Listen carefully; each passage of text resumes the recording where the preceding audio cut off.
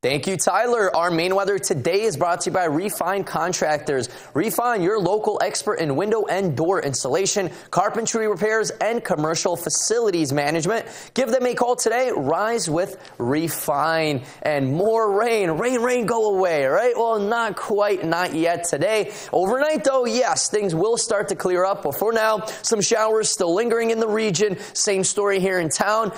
Definitely some limited visibilities as well. Now, we're not looking at too much severe weather in the plains today. Things might change, but still some showers going on, stretching from pretty much Louisiana all the way up into Wisconsin, even southern parts of Canada. Look at this, though. Montana, Wyoming, you're getting in on a little bit of snow mixed in there. Billings, get ready. A little bit of that rain and snow mix is in your area. Calgary, Canada, yesterday, you saw some snow. Finally back to normal, starting tomorrow into the 50s. Now, our showers are finally going to be moving out. Things will start to improve by the later overnight hours. So by tomorrow morning, we're in the clear. Things will finally clear up. And a good-looking day out there for tomorrow, ahead of more chances of rain showers rolling in. Mainly going to stick around by Sunday and then into the day on Monday. The winds are pretty light, anywhere around 5-10 miles per hour. So no gusty winds out there for today. Even by the coast, I'd say Rockland is probably the more breezier spot, 9 miles an hour, that pocket right there. But overall, though, still some light winds all over the regions.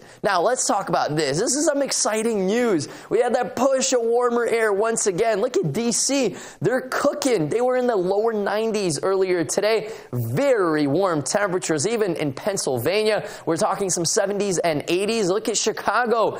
They were close to 80 degrees not that long ago. Now back to 70, but overall, though, wow, warm temperatures, well above average air all over the region. Not quite here for us today, but tomorrow, finally closer to average. By Saturday, same story, a bit cooler by Sunday, and then right back up Monday, Tuesday, much warmer temperatures. By Wednesday, possibly cooling off once again with more chances of rain. That's going to be by middle of next week. For tonight, though, some scattered rain showers will be in the area early. Then we're looking at some decreasing clouds with a light breeze. Temperature-wise, though, a little bit cooler. We're looking at some upper 30s, maybe some lower 40s all over the area. For tomorrow, though, much better. Lots of sunshine early in the day, and then into the afternoon hours, we are looking at some increasing clouds. Still a light breeze. Temperature-wise, though, closer to average, 63 degrees.